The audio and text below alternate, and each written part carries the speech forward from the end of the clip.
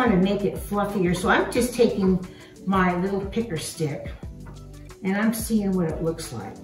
I might not even like this, but this is playtime.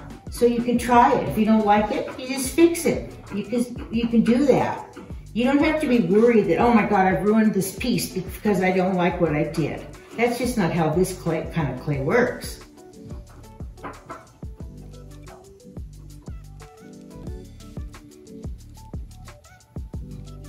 Okay, and actually, I don't want it to go on the side like that. It's not gonna go up the side.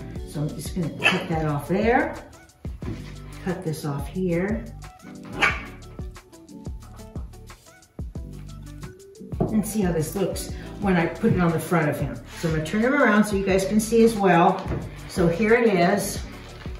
Here he is. And I screwed up his tail a little bit, but then I'm gonna refluff it. Look at him. I think that's gonna be fine. So this would come in front like this. Almost looks like an apron. Now I've turned him into a Native American. All right, I'm gonna cut this. This is too big a piece. If I just want it to be feathers. If I wanted to dress him up in an apron, that would be another story. I could do that, but that wasn't my intention. So this will be here, kind of laying over. I don't know. I don't think I like that. So that's okay. I don't have to like it. If I don't have to like it, I don't have to keep it. So I'm just squishing this back together. I'm just showing you how, you could just play. You like it or you don't. Doesn't matter. It's not cast in stone here. Some clays you would have to keep it because you wouldn't be able to fix it and put it back together. But this clay you can. So that's why I love it.